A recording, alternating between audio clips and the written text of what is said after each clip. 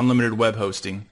This won't be a problem for most people, but I just thought everyone should be aware of what unlimited hosting really means. iPage also offers you a free domain name for the first year, but I actually recommend that you buy your domain through Namecheap or GoDaddy.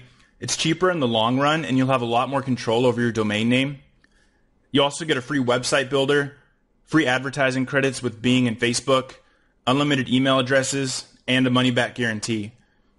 There's one more thing you should be aware of, and iPage doesn't make it very obvious, but the promotional price that you see on iPage's website only applies to your first term.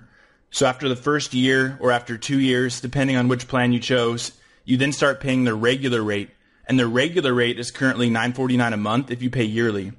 iPage has special promotions all the time. I've seen their prices as low as $1 a month if you prepay for 2 years. So I definitely recommend buying 2 years up front if you can afford it. That way you get locked into that really low price. I wanted to give you guys a quick look at iPage's control panel because they don't use cPanel, which is what most people are familiar with. So if you're like me and you're accustomed to using cPanel, it's going to take some getting used to. And their control panel is really easy to use. It's just different, so I thought it was worth mentioning. Now we're going to test iPage's support. The first thing I'm going to do is see how long it takes iPage to respond to support tickets. And I've already sent iPage 2 support tickets. The first ticket I sent on July 17th, and I asked, how can I see what version of PHP my website is using? I submitted this ticket at 10:46 p.m., and they responded at 11:04 p.m. So for this ticket, it took them 18 minutes to respond. The second ticket I sent on July 18th, and I asked, how do I create a new email account? I submitted this ticket at 2:23 a.m., and they responded at 2:29 a.m.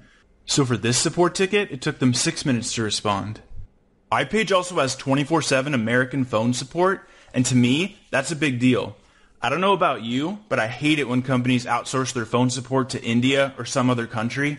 And I've called iPage before, and it literally took less than a minute before I was on the phone with a real person. I actually wanted to let you guys listen in while I called their phone support, but for legal reasons I wasn't able to do that. However, if you are thinking about signing up for iPage, or any web host for that matter, I'd encourage you to call their technical support yourself just to test them out. It's always a good thing to do before signing up for a new web host. Before I finish this review,